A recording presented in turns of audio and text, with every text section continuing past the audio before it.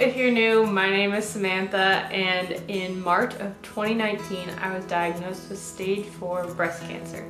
Well, I wasn't actually diagnosed with stage 4 until a little bit later, but it was stage 4 at the time. But anyway, my first step in trying to get rid of the cancer was chemotherapy, and I finished that at the end of July in 2019.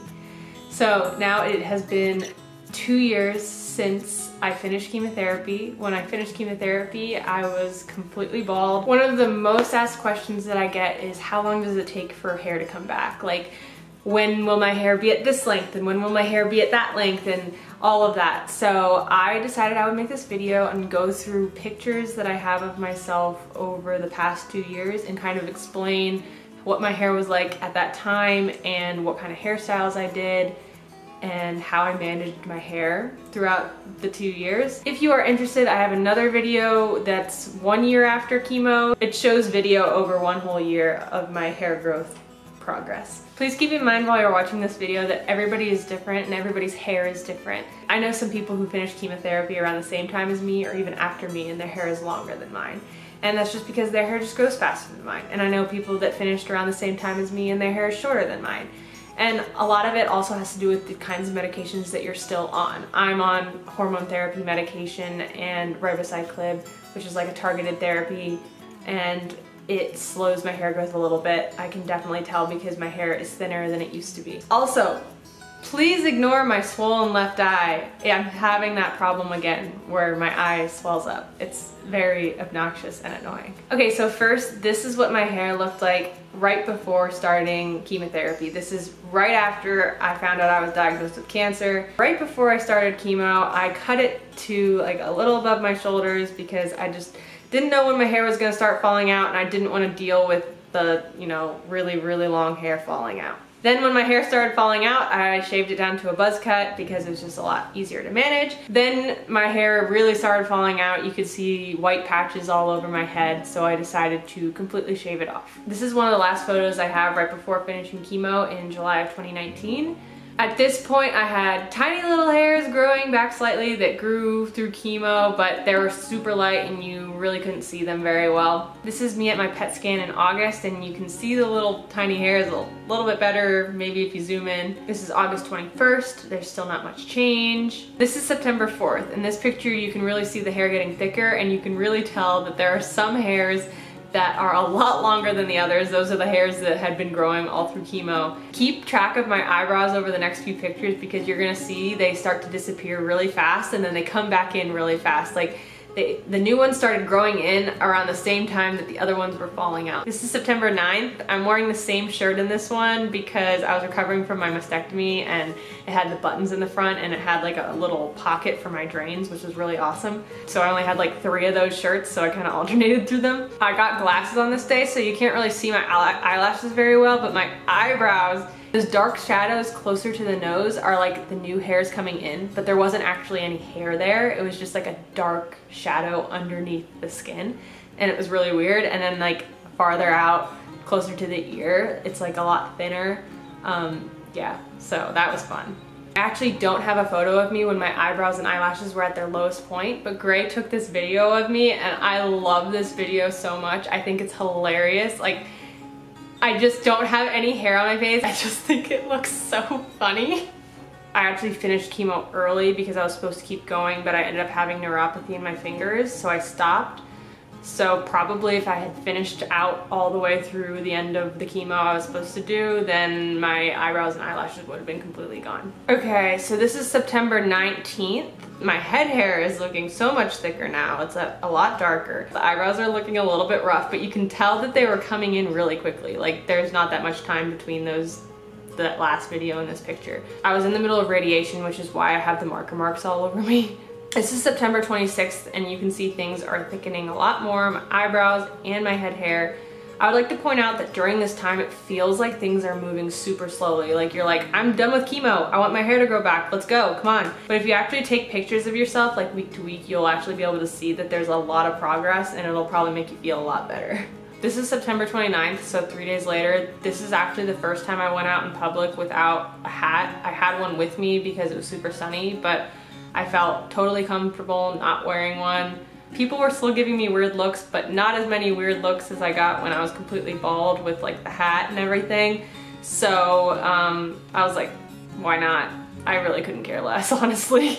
This is October 5th on a hike. This hike murdered me because it was in the middle of radiation, but it's a really good picture of my hair. You can see the progress there. This is October 14th, our trip to Disney, and I didn't wear a hat on this entire trip.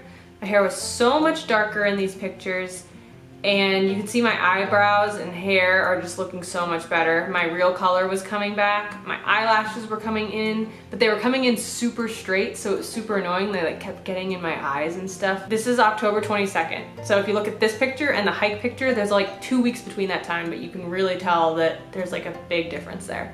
November 15th, there's like huge progress here. The back of my head was like completely filled in at this point, and it was getting so much longer. This is November 23rd. I always look at this picture and I'm like, remember when my eyebrows were coming in and they were finally starting to look good?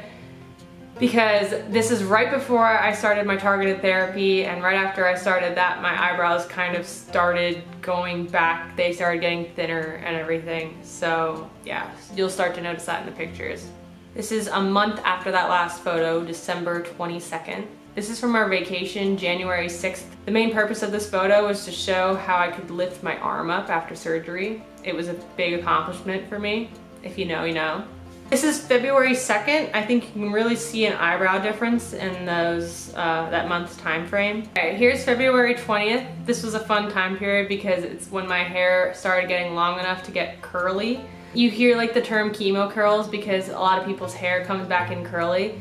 A lot of people, when they first start getting their hair back in, they're like, my hair's coming in perfectly straight. You have to like let it get long enough to actually curl. And also, a lot of people, if your hair was already straight, it's probably still gonna come in straight.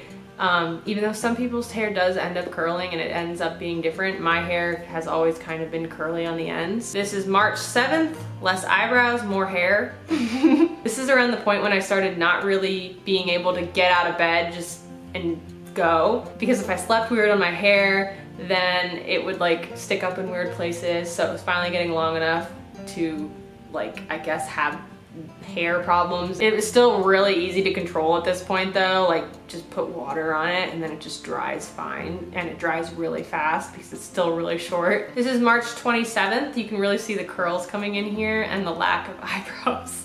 This is March 30th, and this is just an example of my hair just kind of being silly. Like, I don't know really what's going on, and also me complaining about medication side effects like I do a lot. Okay, this is April 15th. This is when my hair started going crazy. I did not know how to handle the curls or my hair being that length. I was starting to get bangs, the curls were coming in.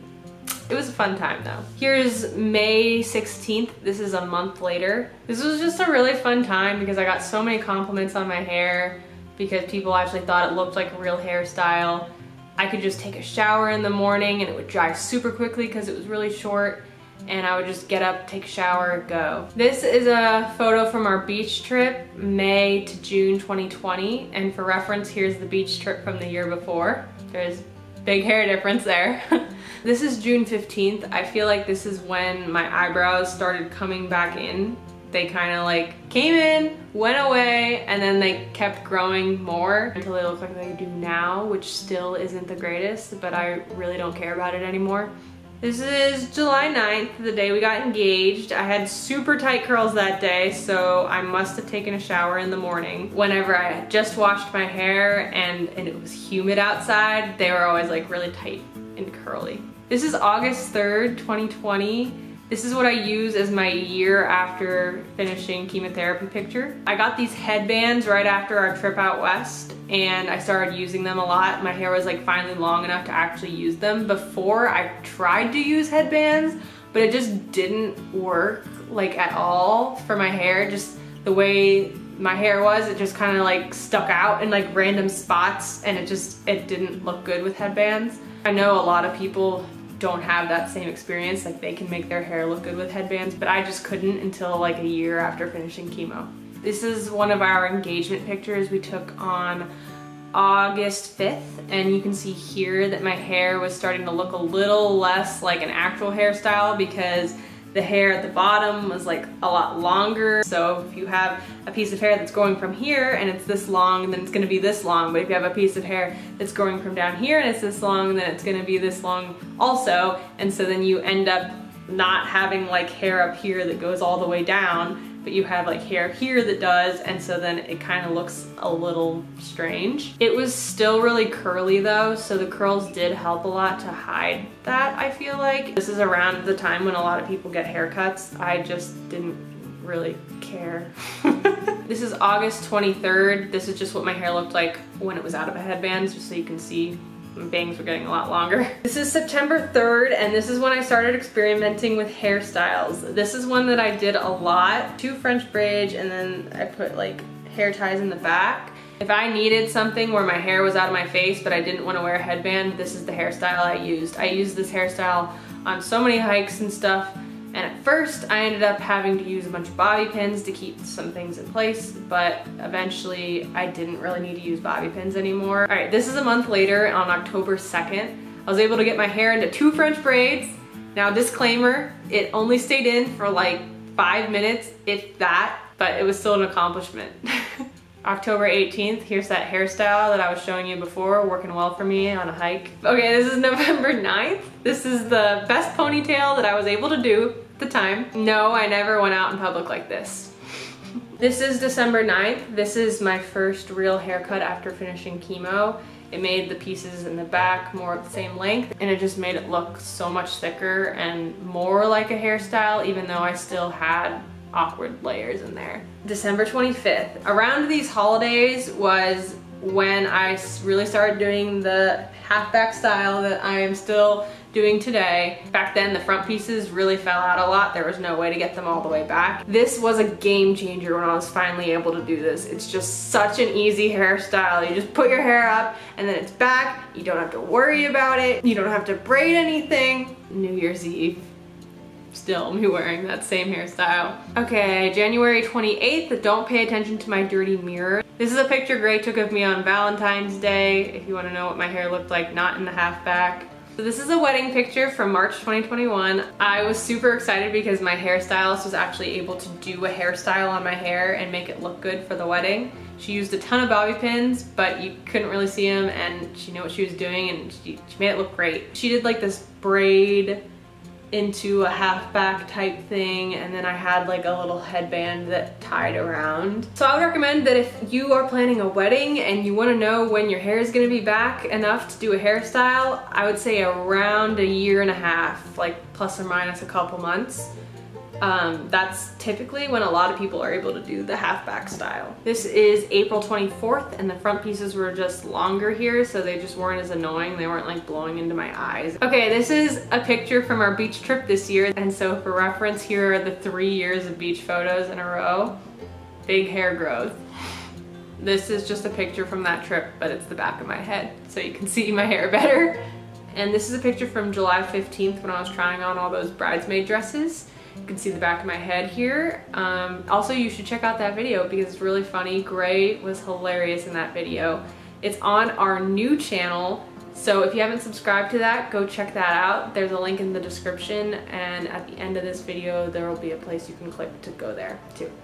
And here's me now, 2 whole years after finishing chemotherapy. All right, so this is what my hair looks like when it's just down.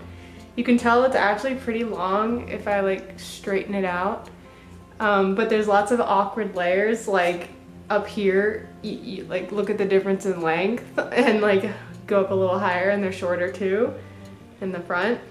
So yeah, that's why I typically put my hair up and back like this, just because then you can't really tell. Like you just think my hair is this length, and there's not like all this like wonky shape that's like out in it. I don't even know what's going on. I wanted to make sure that I took this video today because I am actually going to get a haircut tomorrow, because I want more of my hair to be the same length. I want it to look thicker.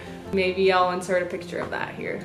Thank you so much for watching this video. I really hope it was helpful. I tried to go into a lot of detail because I know that there are some people that just want to know what their hair is gonna look like and when.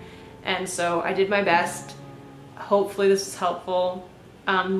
subscribe if you want to support me, and there's more cancer related videos. If you don't want to watch cancer related videos but you still think I'm cool, my husband and I have a couples channel. You can subscribe to that, link in the description, and also it'll be on the screen. Yeah, that's all. Bye.